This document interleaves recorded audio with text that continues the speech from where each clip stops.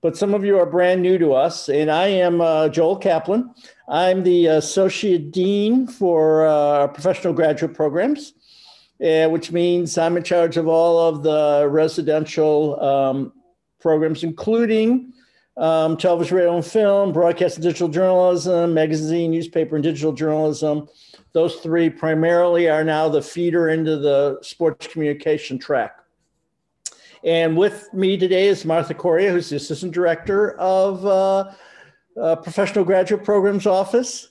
We changed the name, so I get a little confused sometimes because I'm old and it doesn't sink in. And so she's here also in case you have any specific questions about admissions or process or all that. But our star, our guest of honor is Professor Olivia Stomski, who is this year 4 or 5? This is 4. Year 4 at the Newhouse School, although knows the Newhouse School backwards and forwards because she was an undergraduate here and then went up. And if you see great production on Fox Sports or on ESPN, odds are she's the executive producer behind all that. And she still does it on weekends. Luckily, she's been able to get some sleep this year because she hasn't had to do it as much. But in previous years, she would be dragging around this time of the semester. But so Olivia, Professor Stomski, runs our sports program. She does an incredible job. And she's kind of here just to talk to you about how it works at the graduate level and to answer all your questions. And Martha and I are just going to kind of sit around and watch her, but we'll be available to maybe answer questions that she might not know the answer to. Although honestly, she knows the answers to just about everything. So Professor Stomski, the floor is yours. Thank you. If I didn't know the answer, I would just make it up. Okay. And hope that I was right. So I see a lot of familiar faces that I'm really excited to see. Some of you I feel like I haven't seen in a while. Maggie, I see you. I'm excited to see you.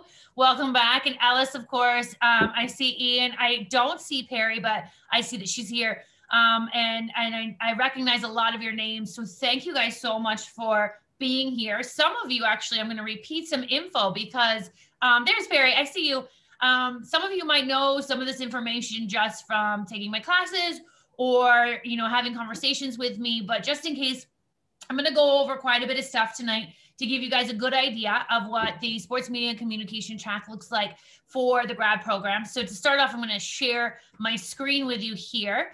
And I want to make sure that if you have any questions, please don't hesitate to ask or stop me along the way.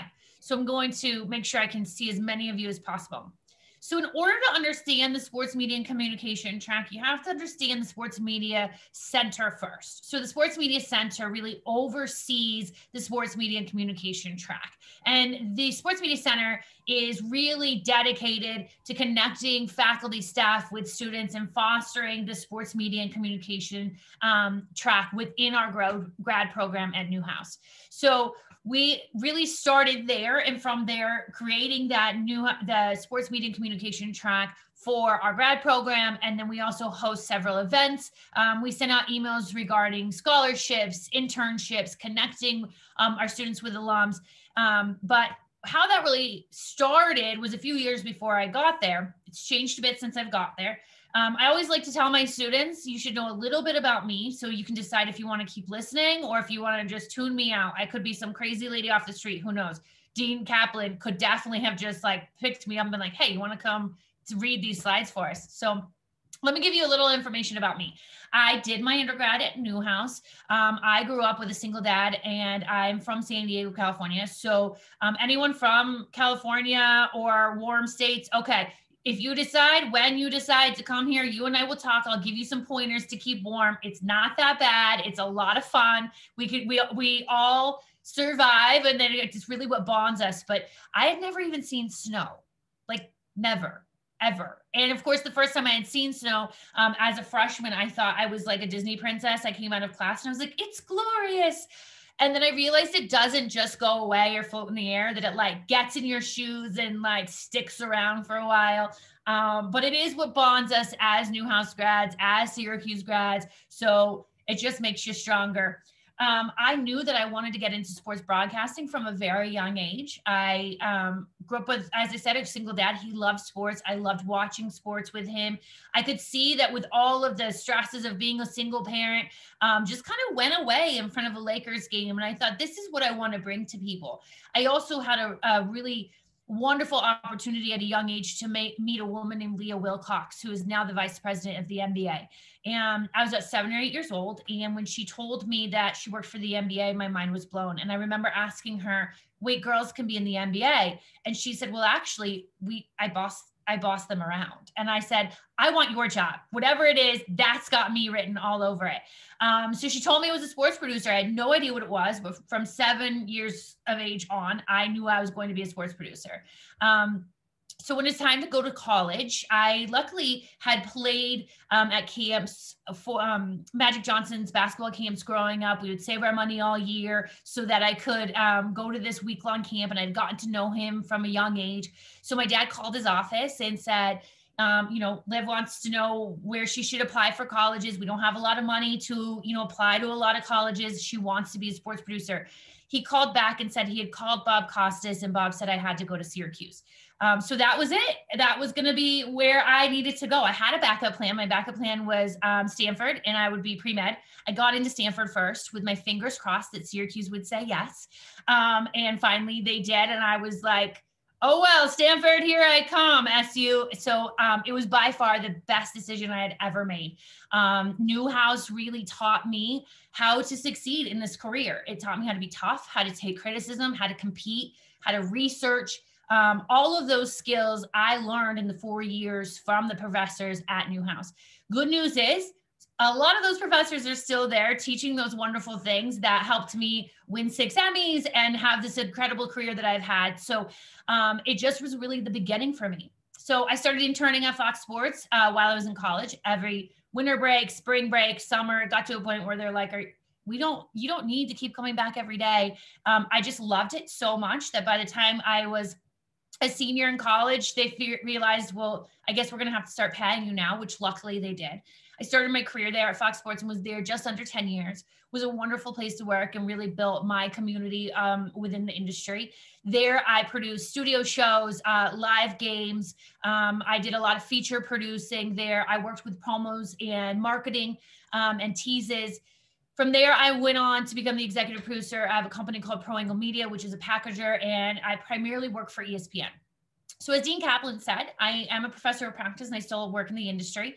I produce, without pandemic, about 85 to 90 college sporting events and Little League every year. So most weekends I'm flying to the West Coast to produce games for ESPN. I produce college football, basketball, softball, baseball, the College World Series, the Women's College World Series, volleyball. And then my favorite event is Little League. Everyone always asks, what's your favorite event? Easy, Little League. It's so much fun. So that's what I do. And the opportunity to come back and give back to Newhouse and be a part of this community again was one I just couldn't pass up. And so I really wanted to come here and see what we could do for the next generation and figure out how we could prepare you guys, changes that we could make. I was lucky enough when I came here to have the late Dean Lorraine Branham, who was absolutely the most amazing person I've ever worked for, really had foresight into what we needed to do. And so we really started building out the sports media and communication track. So let me give you some information on what exactly that means. Most students want to know, is it extra? Do I have to pay more? Are there extra classes? Is my workload going to be heavier? The answer is no. There are certain requirements to doing it. And in some places there are more, but if you love it, it's not really work. So first of all, when you do arrive on campus, hopefully we are all in person one day again to see each other and chat. The first place that you will start will be with SMC 601. As a sports media and communication pro seminar. So while you're taking our boot camps, as we like to call it, you're also taking a sports media boot camp. That's one night a week with me. We really introduce you to a lot of parts of the industry. You get to meet all of the professors that teach at SU. So you find out about all the classes you can take, internship opportunities. You meet with athletics, scout.com, SI. So there's quite a few different speakers throughout. We have an opportunity to attend a Syracuse Mets game. We talk about reporting. We talk about interviewing skills. We talk about gender in the industry. All of these topics are covered. And it's a really fun class to get to know each other. So from there, you are required to take 6 credits within your electives. Now, each of your programs, no matter what they are, have room for electives. You'll just be choosing to use those elective credits for sports classes. Does that make sense? So it's not actually extra. It's just you're using those credits, those elective credits for sports classes. And we'll talk about those sports classes, okay? You're also required to do an internship. This is a 1 credit, 45-hour internship during either the fall or the spring. I tend to suggest that you do it during the spring because you're a little bit more prepared. You've gotten the flow, you've become orange, and so you've got ready to rock and roll kind of under your belt. I know some of you did your undergrad, so you're already orange. So that's great. You'll be ready to rock and roll when we get here. You are required to be a part of campus media, and we'll get to that. There's more than enough opportunities and places you can do that. And then we also have the requirement for the 5 sports media and communication, sports media center events. So we try to do 1 speaker a week for the sports media center. So it's really easy, and you would probably attend those anyways. We just want to make sure that you're interacting. This is your chance to network with alums. We have had a ton of speakers come over the summer, Kirk Herbstreit, not only alums, but people in the industry. And so that's been really fun. Mike Trigo is at least twice a year. So if you miss him the first time, I promise he'll be back. And then we finally have your required capstone. And it's a 3 credit that is completed during either summer session 1 or summer session 2, depending on your program. Okay. Any questions so far? Okay. Stop me if you want. So why would you want to choose Newhouse? Well, for me, that's easy because I did choose Newhouse, and I know how it changed my career and it changed my life. So many of the people that I went to college with are still my closest friends. I get to work with them all the time. When I have a chance to produce other SU alums, it's just so great to know who they are and have that connection. But alums love working with students. And that's the thing. I know as an alum that I love when students reach out to me. I will sit and chat with you. I know Perry and I had like a 40-minute conversation just because I get excited about talking about all of this stuff. Maggie's been in class with me, so she's like, yeah, sometimes she just won't stop. But I do get really excited. I love this place and I love this stuff. And one of the things that you'll see with other alums is that we all have that in common. And so when our alums have a chance to come back, they want to talk to you guys. It's not just a matter of, going back and seeing the dome or seeing a game. They always request and really want to be a part of what you're doing. What can they help you with? Is that checking out your reel? Is that, suggesting, a Zoom meeting so that we can get to know each other and find out where you can, better your skills, whatever it may be. And alums are always on campus, not during a pandemic, but we will get through this one. So we have a ton of events where our alums come and speak, and it's on all kinds of topics. One of the things that really is important to me is bringing in a diverse group of speakers for you guys. And when I say diverse, I don't just mean men and women, people of different ethnicities and gender. It's just about also, what do they do? What is their career? Do you want to work in PR?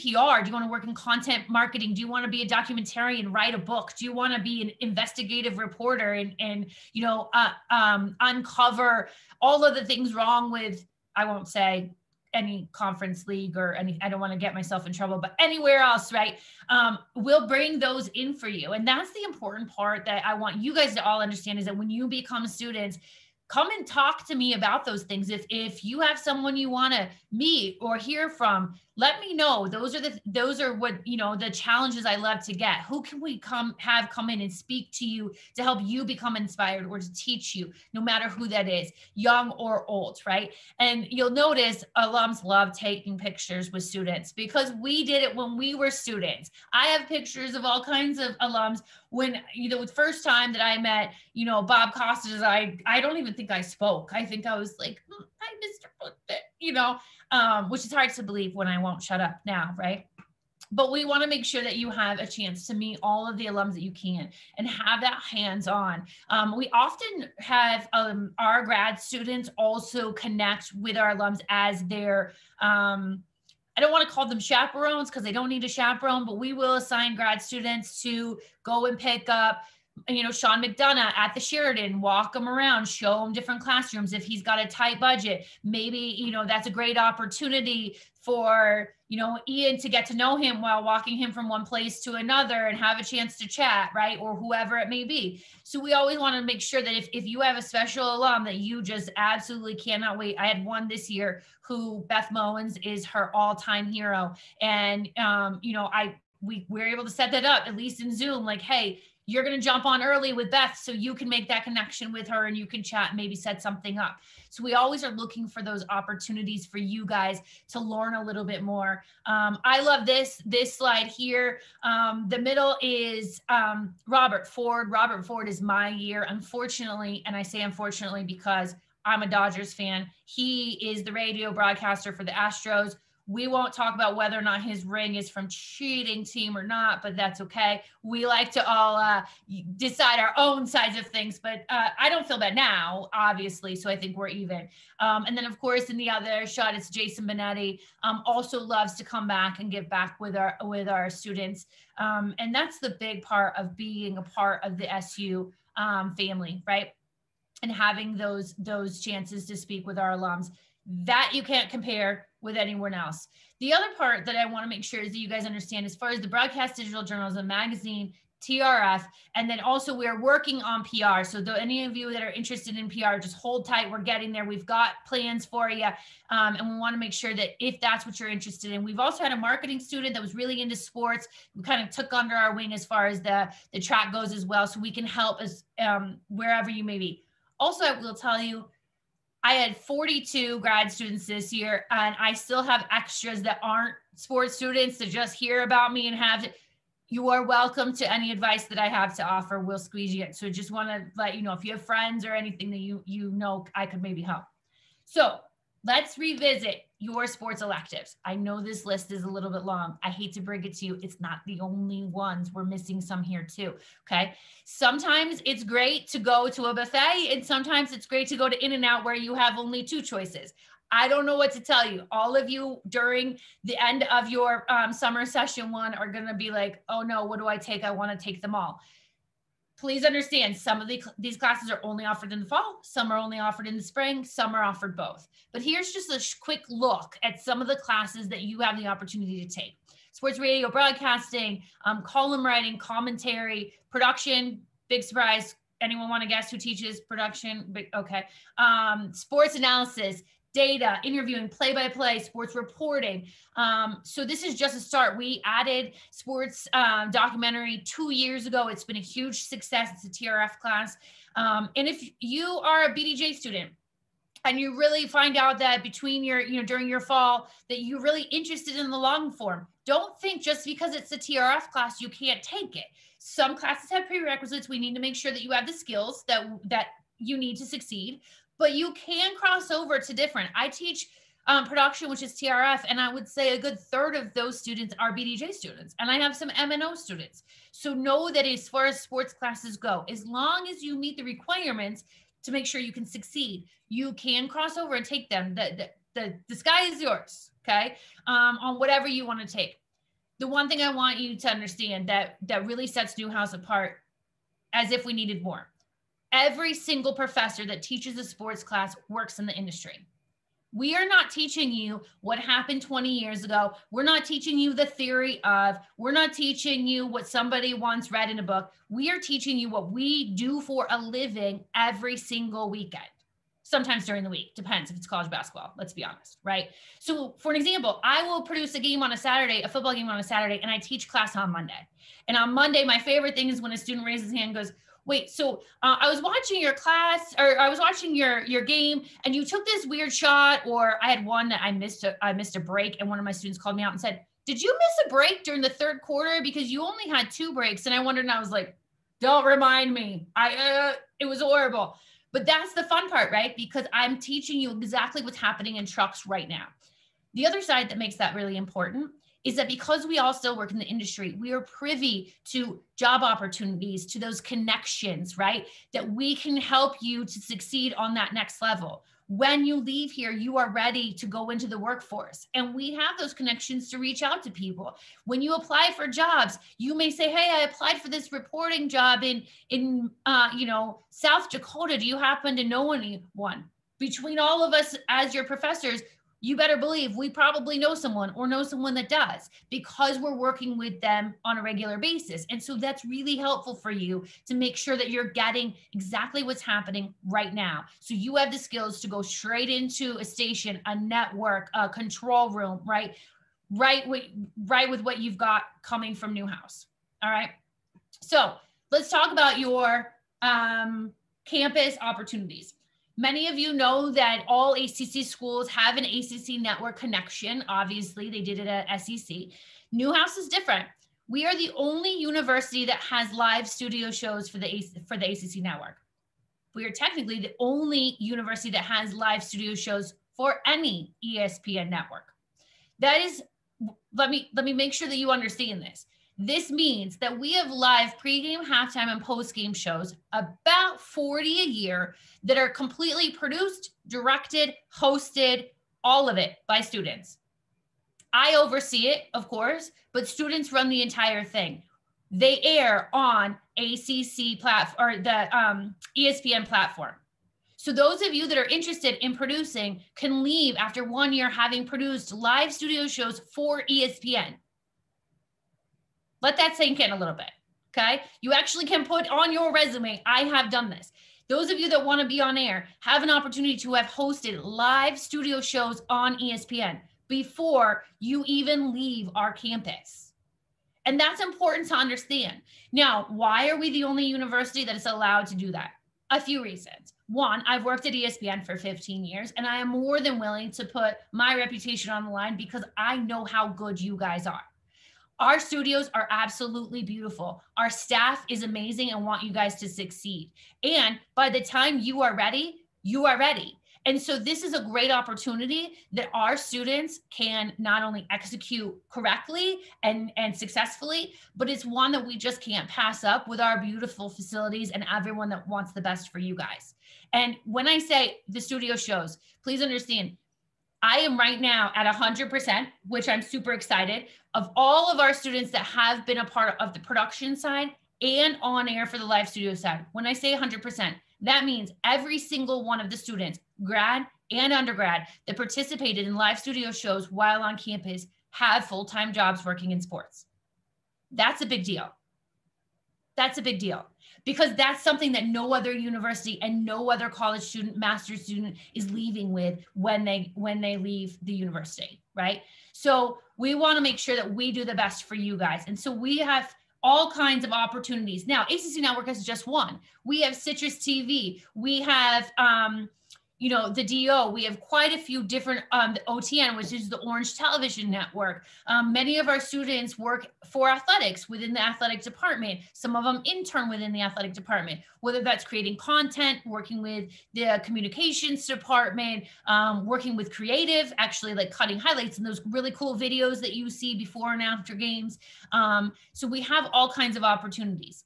The other part of Newhouse and the Newhouse Sports Media Center and the Sports Media Communication track is that we have the opportunity for students to cover really big events as media, not student media, actual media. So we have 2 credentials for every SU game, football, basketball, lacrosse, wherever it happens to be, home and away, that are guaranteed to us for our students to travel, make sure that they're getting that experience. But we also added 2 years ago that we are sending students, send 4 students to the Super Bowl every year for an entire week. We sent 2 grad students to NHL All-Star Weekend. One of our alums happens to be the director of communications for an NHL. Big surprise, Newhouse network got us again, right? So if we can think of it, we can do it. And we're always looking for those opportunities for you to get that real life experience. We don't want you cooped up in a lab all week, all day, we want you out there networking, meeting people, getting those real life skills. And some of the opportunities and internships and capstones that our grad students have done over the last few years, just while I've been here, his full-time jobs at MLB Network, right? This says Syracuse Chiefs. We had to add it because it was factual. It's also Syracuse Mets now. Many of our students have gone on to work at ESPN, CBS Networks. They've worked with the NFL Network. We just had a couple this year do that, NFL Films, the ACC Network. These are all opportunities that we can connect you with along the way to make sure that you are getting those connections. And the events that we host to get you those connections, Glickman Awards, we work closely with the Concussion Legacy Foundation. I was a part of a small group of people that created a workshop to teach you how to report on brain injuries live. I was a part of Bob Costas, J.A. Donde, Andrea Kramer, and I worked on that together. We're dedicated recruitment with networks. We want to make sure that you guys have connections. We have Little League World Series comes for a full day of interviews for their internship program. That's only with SU and Penn State. No other universities are open for those Little League World Series. You live in Williamsport. They provide housing, they pay you, they feed you, and you get to have the entire experience working with MLB Network and ESPN along with Little League World Series. MLB Network comes for a full day of interviews every year and hires anywhere from 12 to 20 of our graduate students each year for their program. And so we really want to make sure that you guys have the opportunities to really get those connections while you're here. And I want to make sure you guys all stop sharing because this is a little bit hard to read. Want to make sure you all have my information. I can put that in chat for you. It's only one winter. You're right. It is only one winter. You can do any one season only once. Is that what you're saying, Dean Kaplan? That was when you were talking about the snow, and I was saying graduate students only have to deal with one winter season. Well, unless you stay here, it's a beautiful place to live. You never know. So I put my email address in the chat, and I wanted to open it up for you guys to ask questions. With these kind of situations, oftentimes no one asks questions, and then as soon as it's over, I'm going to get like 6 emails that say, "Hey, I was wondering if we could maybe." So the thing is your question is probably someone else's question. So if you have them, don't hesitate to ask. All right, Lauren. Thank you so much for speaking with us, Olivia. I had a question regarding online school, though I probably share the sentiment with everyone and hope that school is in person next year. How have things adjusted for this past year, if hopefully not, if school is online next year? Well, I will let Dean Kaplan answer his part of like the actual technical stuff as far as those go. But I know for just from the sports classes, all of our professors have gone to teaching hybrid classes. So some students are in person, some are online. We're always looking for opportunities to figure out what if our students aren't in-house. So for example, I taught sports production and I had 5 students that were online the entire semester. And so it's a matter of figuring out how we can help those students get those same experiences. One of the things that we did was we utilized file sharing. When we did live sporting events, which their final projects were today, they actually did live sporting events with like rock, paper, scissors, paper football, tic-tac-toe, cornhole. It was absolutely hilarious, you guys. If you want to see, I'll be happy to share some links with you. But it's a way for us to make sure our students are keeping connected. For our reporting classes, we are utilizing, game archives. I have really worked on getting a lot of games without the announcers. So we've got World Series games, we've got college football games. I actually have the match of Serena and Venus Williams playing against each other for those of you that are tennis fans, right? All without announcers. And so you can have an opportunity to work on your play-by-play and working on that. So we have adjusted really well. Steve Infanti, who teaches our reporting class, has done an absolutely wonderful job of figuring out how to teach our students to set up their, cameras and lights and everything at home and utilize different footage and sound bites and things like that. So as far as the sports classes go, all of our professors are prepared to teach both online and in person, and most of them simultaneously. And I mean, I would just add, knock on wood, we won't have this problem next year. As of now, I'm going to take 3 separate shots from 3 separate drug companies. So I figured I'll be immune from one of those. You know, as you know, or you should know, all these programs are 1 year round, what we call wraparound. So they start in July and they end in June, except for broadcast, which, you know, the non-sports people go to Washington, although some sports people go to Washington, and then, or they do an internship or do Little League World Series or something like that. So we were virtual over the summer, and I think it was a struggle for people in the production courses, but they were able to do it. And so if for some reason we had to do it again, at least you won't be the guinea pigs anymore. They know what works, what didn't work.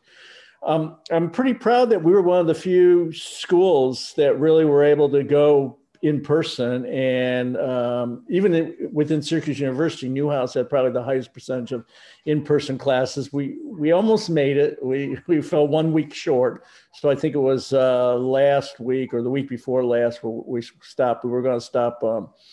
Tomorrow was the day we were supposed to stop. So, but the nice thing about that is, so the grad students who were virtual were able to come, but as Olivia said, some chose not to come at all because it was so uncertain. So we did a lot with hybrid, where the big classes where half would be in one day and then half would be in the other day. But most grad classes aren't 2 days a week. Most of them are once a week. So we try to do it in person for all those. And knock on wood, it will also be the same next semester. We pushed it back until the end of January. Our hope is, you know, if we have to go virtual again, then it's not just higher education and graduate school that's going to be a problem. I think we're going to have a problem all over the place. But I think it's really good that what we're seeing out there, and it's not really good right now because people aren't wearing masks and social distancing, but it's really good in terms of being able to have this vaccine. So, and I think I think there's a lot of pent up demand to get back to education and to learn some of these things. But the other thing that I think is really effective was that if you're watching TV, if you're watching Monday Night Football, professionals had to adapt as well. I mean, I was watching, I don't know if you saw it because it was late at night, but I was watching the USC game, Fight On, because my son went to USC. And they lost their cameras in the middle of the game, and the play-by-play guys were having trouble because they weren't at the game. So it's like they had to do play-by-play without cameras. I don't know really how they did. They probably had a friend telling them what was happening. What? They called it off of the stat feed. Is that it? Yeah. So kind of made me mad though, because they said, "Oh, it's the end of the third quarter." Then they got the cameras back, and it was still the third quarter. But that's another thing. But so, everyone has to adapt. So the